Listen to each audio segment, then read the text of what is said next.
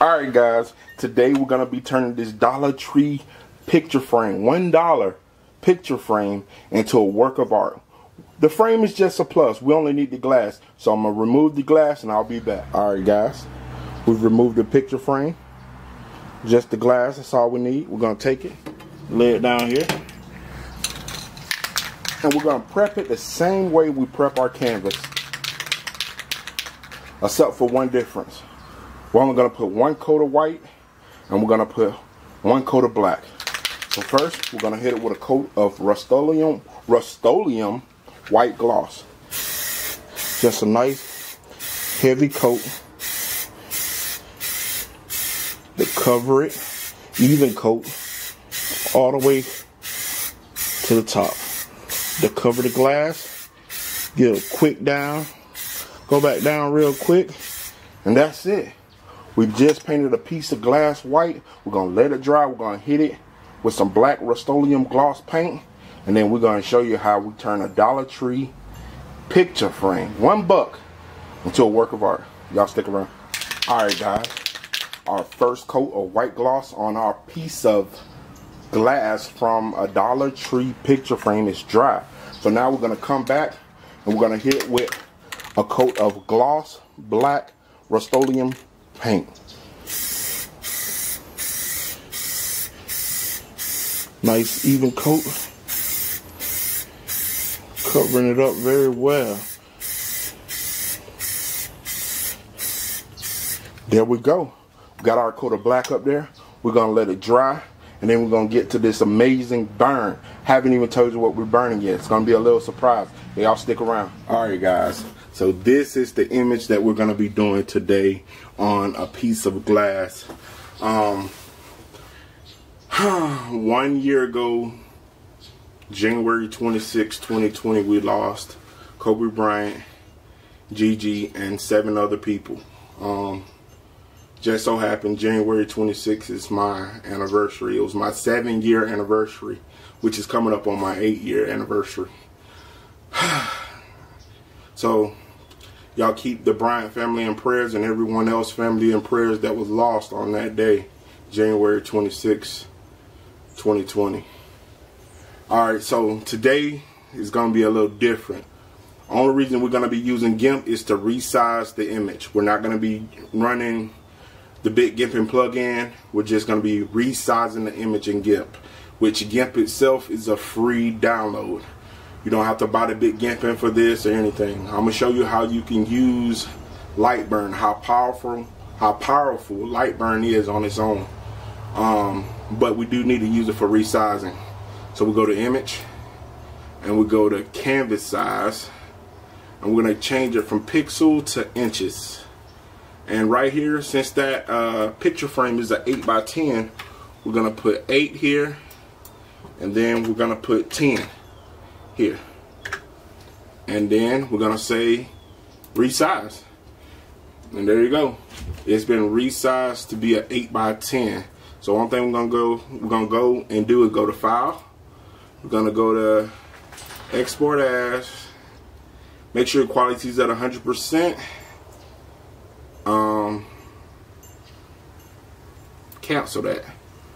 We're gonna go to File. I'm gonna put Export As, and here I'm gonna change the name to Gigi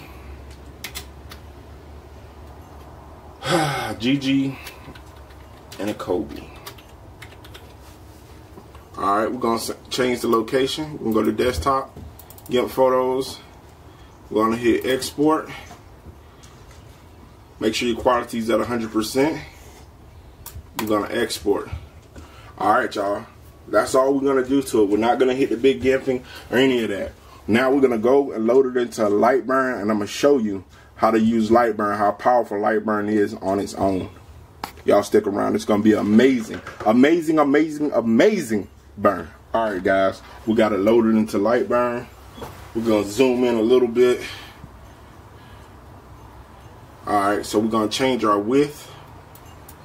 Our width, we're going to be 196, and our height is going to be 250. zoom out a little bit. Alright, so you can resize it in any program that you like. Just know that if you resize it in Gimp, after you resize it, you need to crop the photo. I didn't show that part, but once I loaded it into lightburn, had a big old white area around it where I needed to crop the photo, so I went ahead and went back to Gimp and cropped it. This is going to be something different, like I said, to show you how to use lightburn and show you how powerful it is on its own.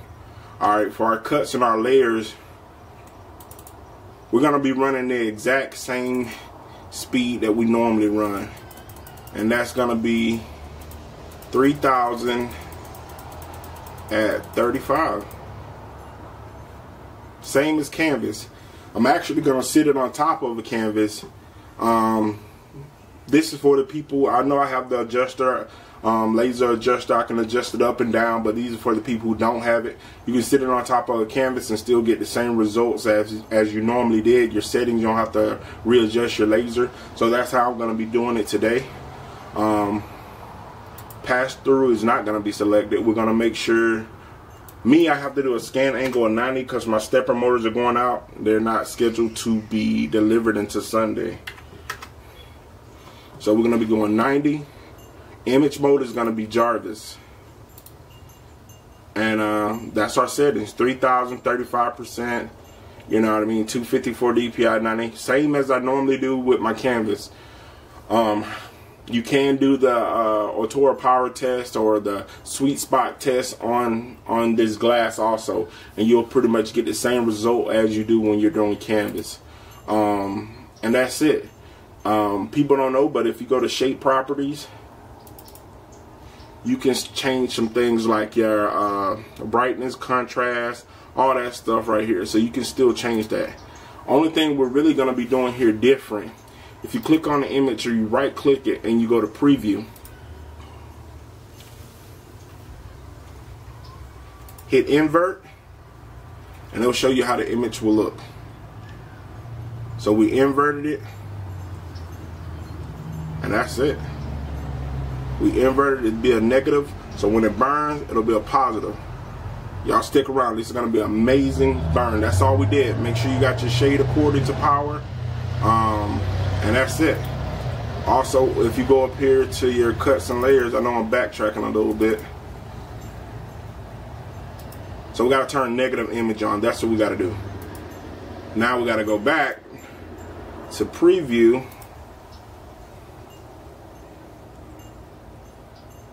There we go.